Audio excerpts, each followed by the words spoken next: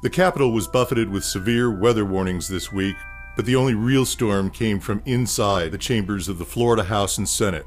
This is week 5 of the Florida legislative session. The charter school bill passed out of appropriations and is on its way to the floor.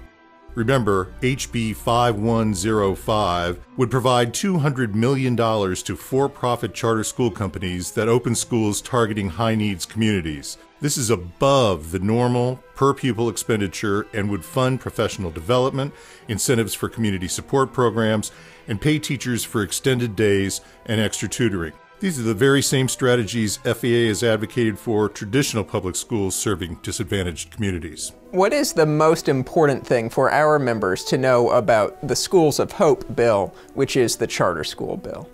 Some of the most important things to know about that bill is that there's not one thing in it that is helpful to students. It's all about giving corporations high dollar and making our kids for sale and for profit. There's not anything in that bill that will provide anything new and different for our students. What did you get out of it when you read the bill? Yeah, when I looked at the Schools of Hope bill, or as I like to call it, the Schools of Hype bill, one of the things that jumped out to me is the long game. It's not just about the immediate impacts, as bad as they are, but 5, 10, 15 years down the road, this is really leading towards the path to privatization. The charter school operators have every reason to be hopeful because if this bill were to pass, they would make money hand over fist, absolutely. On the opposite side of the Capitol, the Senate heard and amended their testing bill, SB 926, which offers a ray of hope for our students. However, with its fate now depending on members of the House, it doesn't seem to have a very good chance of survival. We hope that members of the House see the possibilities of improving our students' learning environments with the changes SB 926 proposes and passes into law. Among other things, the amended version of this bill eliminates 4 end-of-course assessments, allows for testing with paper and pencil, and it makes VAM optional. In other news, the House passed its version of the annual contract bill, and the Senate version is making its way up the ladder.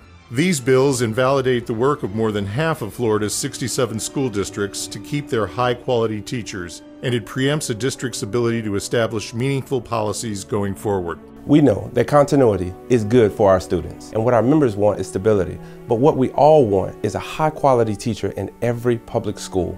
And our union and some districts have worked really hard to ensure that if you are effective or highly effective, you remain in the classroom. The annual contract bill seeks to uproot everything that we've done in the last couple of years to ensure stability in our public schools, in our classrooms, and with our instructors. Florida has a teacher retention and recruitment problem. Passage of this bill will lead to more high-quality teachers leaving their schools, their districts, and the profession. In order to retain the most effective teachers, more than half of local school boards and superintendents in the state have established policies to rehire their effective or highly effective teachers for the next school year, provided they have no disciplinary actions. Only the superintendents and school boards who want to adopt such a policy have done so.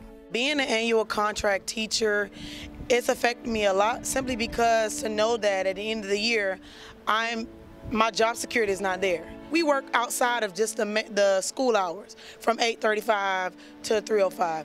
We go beyond the call of duty. It saddens me, and I know it saddens a lot of the annual contractors because we are very, very passionate about what we do. The common goal is to have a quality education for each student, no matter their socioeconomic background. Retaining good teachers to create and maintain a stable school environment for our students should be a top priority in our public schools.